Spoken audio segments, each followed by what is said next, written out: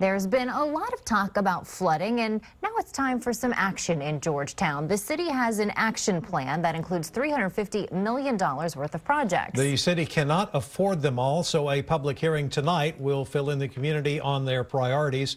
KXAN's Lauren Kravitz shows us some of those solutions.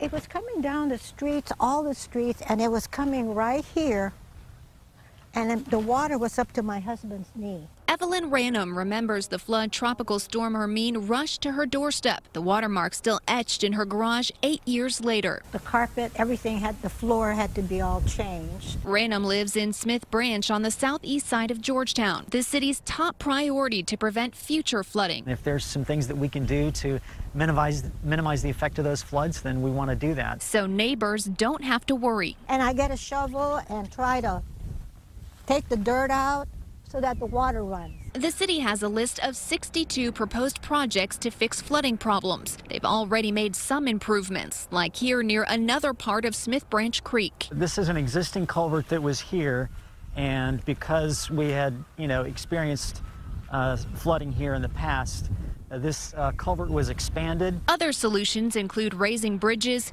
creating retention ponds, and buying out properties. Look at all the buildup over there. You see all that timber? Evelyn says something as simple as cleaning out the creek could help keep their homes dry. We had comforters here. Lauren Kravitz, KXAN News.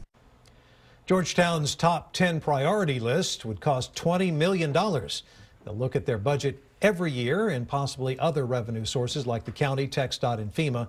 To see more of these improvements, you can head over to the Georgetown Municipal Complex. That meeting starts at 6 o'clock tonight.